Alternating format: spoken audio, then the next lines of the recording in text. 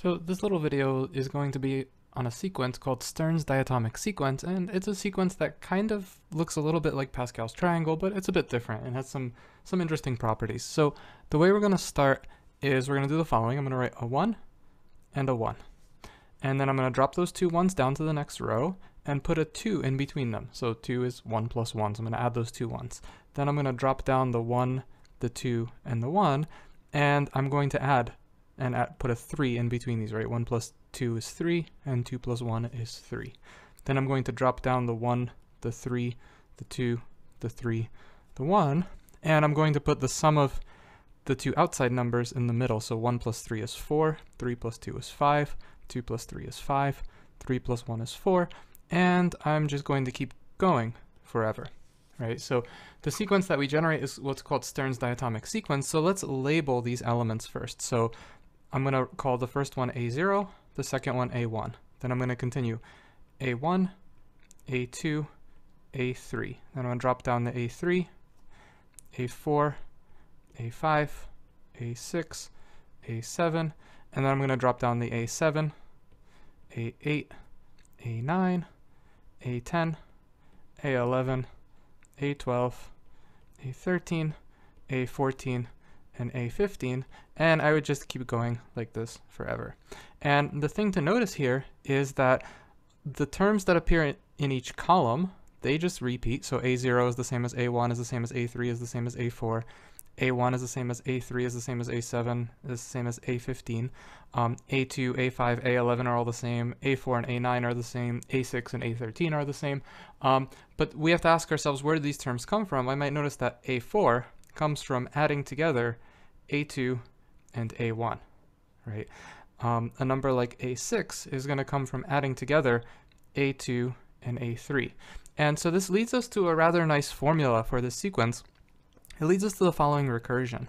We have that A0 is equal to 1, A1 is equal to 1, and we have that A sub 2n plus 1 is equal to A sub n, and A sub 2n plus 2 is equal to A sub n plus A sub n plus 1, and this is going to hold for n bigger than or equal to 0. So the sequence that we've defined recursively is what's called Stern's diatomic sequence, and that's going to be what we study a bit today. There's actually a really interesting problem with this that I'd like to solve.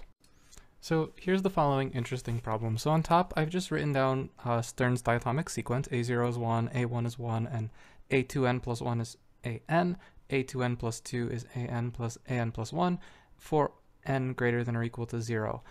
So the interesting problem we're going to solve is we're going to show that the positive rationals are actually contained in this set. So I'm going to take the ratios of an minus 1 over an for n greater than or equal to 1 and form this set. And it turns out that this set contains all the positive rationals. So a0 over a1 is 1 over 1, a1 over a2 is 1 over 2, so on and so forth. Okay, so this is kind of interesting because it gives us an alternate proof for the countability of the positive rationals, right? Normally when you see this proof, you kind of see this zigzaggy type of argument. This gives us an alternate proof. So let's start this proof. So let's kind of write down our setup. I'm going to suppose that R and S are natural numbers, and let's say that they're both bigger than or equal to 1, and they're relatively prime, so the GCD of R and S is equal to 1. What I'd like to do is look at all numbers of the form R over S, that's going to give me all the positive rationals, and show that they're all in this set, right? So what's our goal? We show that R over S can be written as A sub n minus 1 over A sub n for some n bigger than or equal to 1. That's our goal here. Okay, and how are we going to do this? Well, we induct on R plus S. So we induct on R plus S. So let's think about the base case. The smallest value R plus S can have is 2, right? R can be 1 and S can be 1. So our base case is when R plus S is equal to 2. In other words, R is equal to 1 and S is equal to 1, right? And I can say, in this case, Well, what do I have? I have r over s, which is 1 over 1. This is just going to be a0 over a1.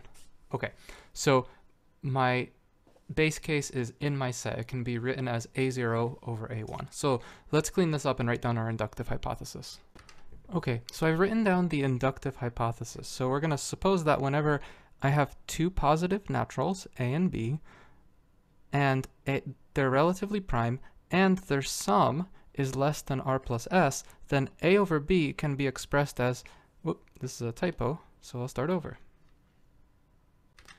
So here's our inductive hypothesis. I'm going to suppose that whenever a and b are bigger than or equal to 1 and relatively prime, and a plus b is smaller than r plus s, remember we're inducting on r plus s, then we can write a over b as an minus 1 over an for some n greater than or equal to 1. So anytime we encounter two numbers whose sum is less than r plus s, we're going to say, okay, their ratio is in my set. All right, so let's break this problem up into cases. So I'd like to show that the same thing holds for r plus s by assuming that it's true for everything less than r plus s. Okay, so case 1. Let's look at the case where r is less than s. Right? The thing to note in this case is that r is bigger than 0 and s minus r is bigger than 0, and that r plus s minus r, well, this is equal to s, which is less than r plus s. So now what I'm going to do is I'm going to take my a to be r and my b to be s minus r and use my inductive hypothesis. Okay, so by induction, I can say that there exists an m bigger than or equal to 1 such that r over s minus r is equal to am minus 1 over am. And it's not hard to check that if s and r are relatively prime, then s minus r and r are relatively prime. Okay, so in other words, we have that am minus 1 is equal to r, and am is equal to s minus r. Okay, so let's put these together. We have that r is equal to a sub m minus 1, and s, this is equal to r plus s minus r, which is equal to, well, we said r is am minus 1, and s minus r is am, and then we turn to our definition, right? We turn to our definition of Stern's diatomic sequence. Well, what do I notice? I notice that a sub m minus 1 is the same as a sub 2 times m minus 1 plus 1, which is a sub 2m minus 1. And then I notice that a sub m minus 1 plus a sub m is equal to a sub 2 times m minus 1 plus 2, which is just a sub 2m.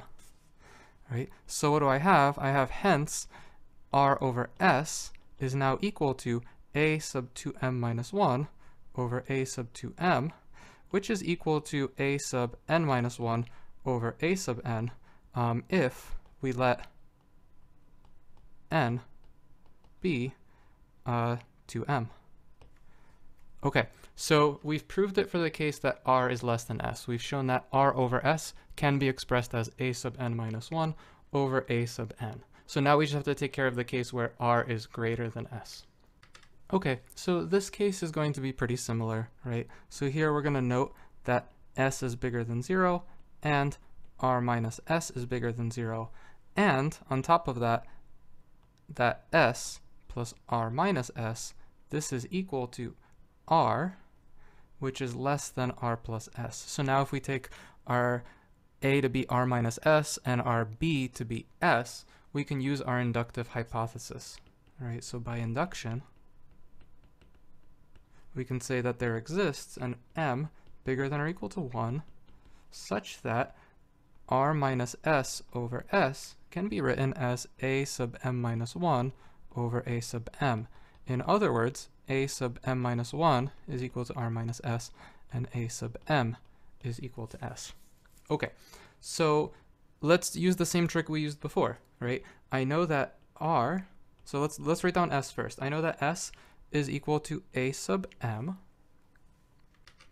and I know that r is equal to s plus r minus s, right? So what does that tell me? Well, that tells me that r is a sub m minus 1 plus a sub m, which we know by our definition is going to be a sub 2 times m minus 1 plus 2, which is a sub 2m. And then I know a sub m, if I use the definition of Stern's diatomic sequence, this is the same as a sub 2m plus 1. Okay, so what do we have? We could say, hence, I've written r over s as a sub 2m over a sub 2m plus 1. And now we can say, oh, well, this is of the form a sub n minus 1 over a sub n if we let the following, I guess we have to say n is equal to 2m plus 1. Okay, and so we've proved our claim by induction. We've shown that the positive rationals are equal to this set. I've shown that every single positive rational can be written as an minus 1 over an by induction. Okay, so finally I'd like to write down a generating function for Stern's diatomic sequence, and this will be kind of interesting because it'll tell us, well, what exactly is Stern's diatomic sequence counting? Is there kind of an interpretation of what these numbers, these a sub n's, actually mean? So this will give us a nice interpretation of this fact. Okay, so what I'm going to do is I'm going to write the following. I'm going to write let a of x be the sum of an x to the n, where n is greater than or equal to 0. So I'm going to create this generating function, and then what I'm going to do is I'm going to split off 1, the a0 term. I'm going to split off the even terms, and I'm going to split off the odd terms, right? So I'm going to write this as 1 plus the sum of a sub 2n plus 2 x to the 2n plus 2, and I'm viewing all these as formal power series, plus the sum of a sub 2n plus 1 x to the 2n plus 1, where n is bigger than or equal to 0.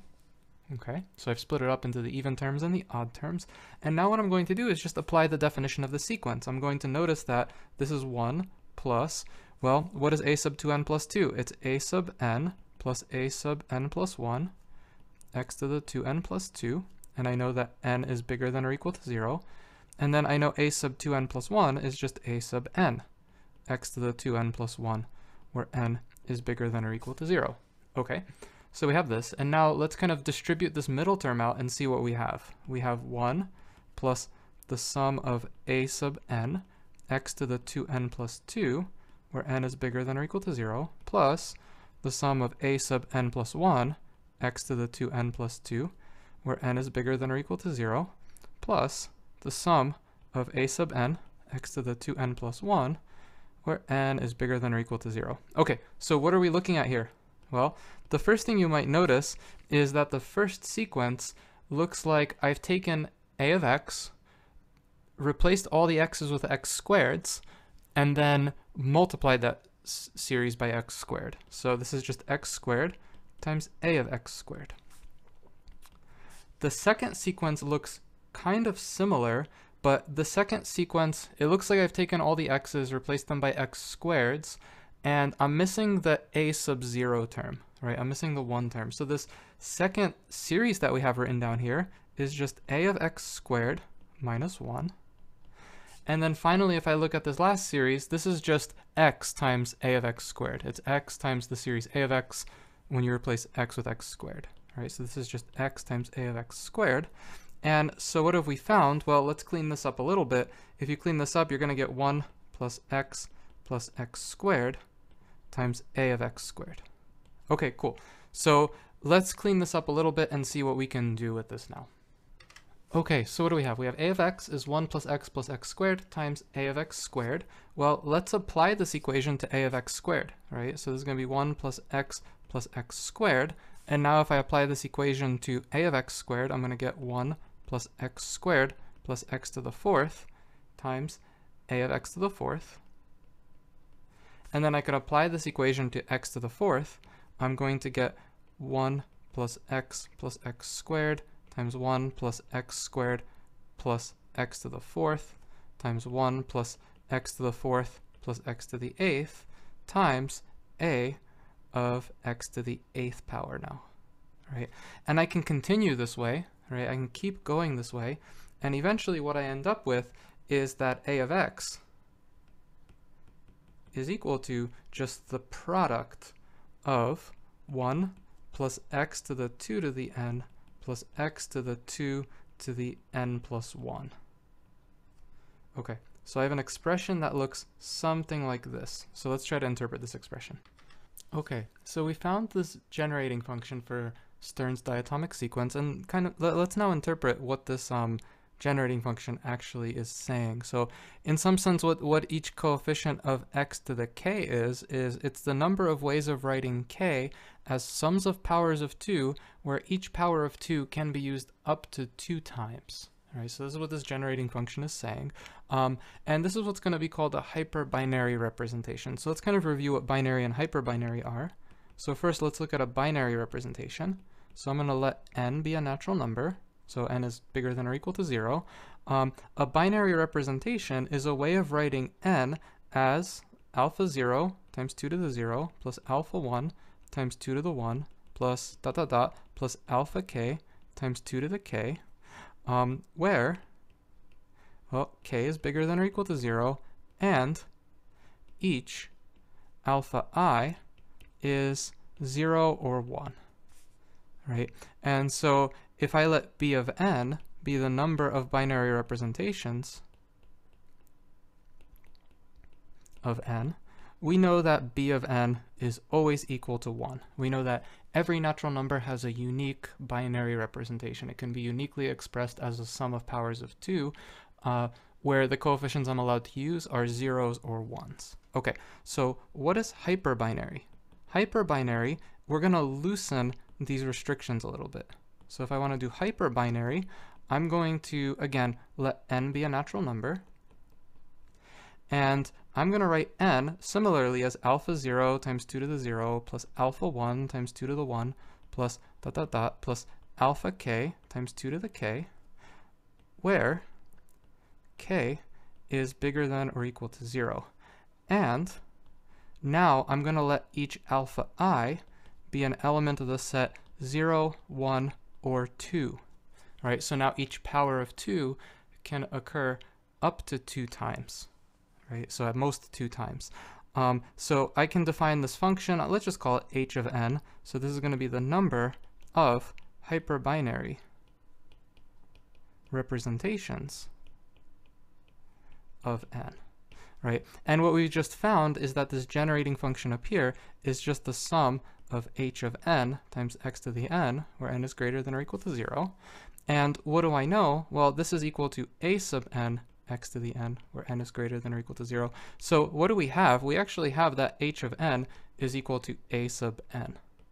Right? So a sub n is telling me how many hyperbinary representations n has. So that's pretty neat.